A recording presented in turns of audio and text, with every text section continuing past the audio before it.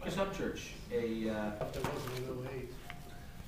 This is But I'm Cabernet? sure- I think part is Cabernet. yeah, it's 100% Cabernet. I think it's from a Gamba barrel. We kind of really been enjoying playing with Gamba lately. It's done well with some of these powerful Red Mountain wines. Basically, with KLIPSUN, you know, KLIPSUN's one of the great wines, great vineyards in the world. You know, I have been blessed to be able to travel all over the world, from Market River to you name it, to Germany, everywhere. And one of my goals in life is to walk these vineyards and say, because how can you make a great wine if you don't know what a great wine is? And you can't really find out what a great wine is unless you're trying a lot of great wines, and then you've got to go to these places and you got to say, what are you doing? What's going on here? And it doesn't even mean that you're doing the same thing at all. I can go to Burgundy, and I can go into the vineyards in Burgundy and look at what they're doing with biodynamics in Burgundy, and I can learn a lot, even though I'm sure in Washington State I'll probably never make Pinot. But it doesn't mean that I can't learn a lot in Burgundy.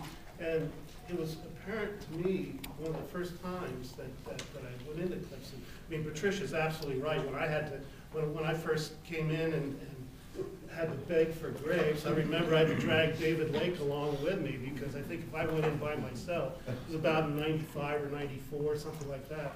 If I didn't bring David in along with me, they'd kind of go, who's this guy? So, but I was smart enough to bring David with me, and got some fruit and started, made some promises that we're going to treat it right, and it certainly has been a huge part, not just the little cellars, but of so many different wineries around the world. I think people don't know how many Washington State wineries from all parts of the state not only use KLIPSUN, but use Red Mountain in their blends.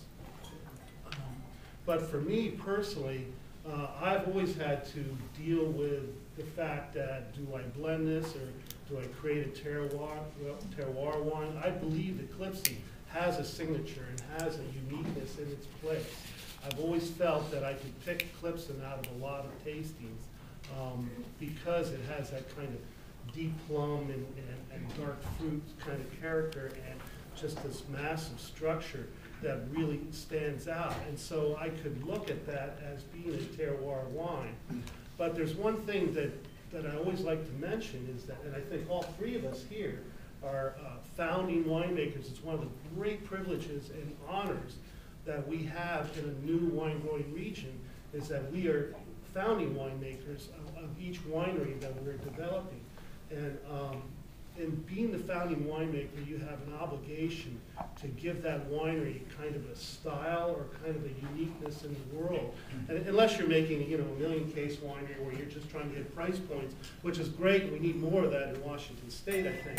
But really, in the boutique level, you have to be different from the guy next to you. It's the great lesson of the French. The guy across the fence, you've got to be different from him, or else it's price points. And nobody wants to get into that. So basically, for me as founding winemaker of Below Cellars, I have always considered the number one most important thing is to create a style or an identity, just as Patricia's wanted a style for KLIPSUN. I've always wanted a style for Chaleur Estate, and hopefully we'll be able to pick that up when we see that. So what do I do in KLIPSUN? I've seen there's been times, quite frankly, where that's been the best barrel in my cellar. It's the KLIPSUN Cabernet. It's just been wonderful. And I could bottle that, put DeLille's name on it, put KLIPSUN's name on it, charge anything I want, and it would sell, because it's a wonderful wine. But it wouldn't be what we do at DeLille. It wouldn't be what, that unique and stylistic wine that we're making at DeLille. It would be something that maybe other people could do, because we know that, 27 or 30 people buy, grapes from KLIPSUN. And it wouldn't be what we were trying to do. I've always been a blender. I'm sure Mike will make a pun out of that somehow.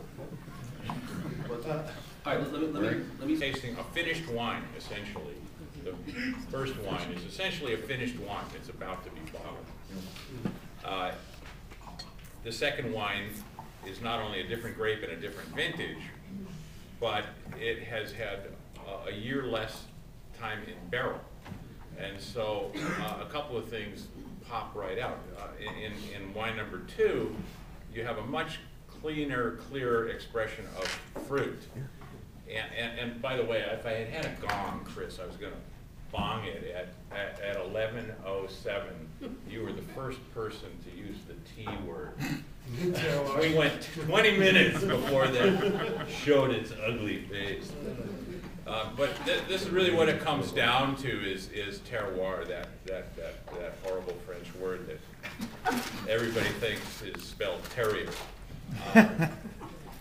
But there is terroir in some vineyards in Washington. It is an expression that comes from the vineyard and the site and comes out in the wine. I personally think that the best, cleanest, purest expression of terroir, when it's done right in Washington, is 100% Cabernet Sauvignon. I did an article about that was eviscerated by the editors at the Wine Enthusiast, but the point was, when you get 100% pure Cabernet, and I understand being a blender, this to you is not a finished wine, but as a pure expression of Washington Cabernet from a great site, from an outstanding vintage, especially in a hot site, because it was a little cooler, and so you didn't have to fight the ripeness the way you do in some years. So I find that this number 2 is just an absolute glorious, fragrant fruit aromatics pour out of it, and it has all the qualities that Mike and Chris mentioned about the fruit that they get. Michael Jordan, can you help us help the structured? I mean, but not, it's not biting tannin, but you know, it's there, and this wine's going to live for some time. But I think more the minerality, and I don't want to say earthiness because it's not, you know, there's this connotation of earthiness that I don't think that expresses what's in this glass. It's more, there's a minerality here. Because, you know, after all, these roots are going down deep into the ground and pulling up, not distilled water, but, you know, an expression of everything that they bring in. And to me, you've got this purity of fruit, as you're saying, but there's something about the minerality in this site that's what I think, the high quality fruit, but the beautiful flavor and fragrance of the earth that shows this site is really what makes this a Grand Cru site. In both of these first 2 Yes, ones. absolutely, in both of them. Even though the Merlot has the beautiful red fruit and the plush, soft plum and cherry. This is just all about cassis and blackberry and black plum, just all day, and pure and focused and very cool on the palate. And that's something else that I find from these sites, especially yours specifically, is there's kind of a cool mouthfeel to these wines.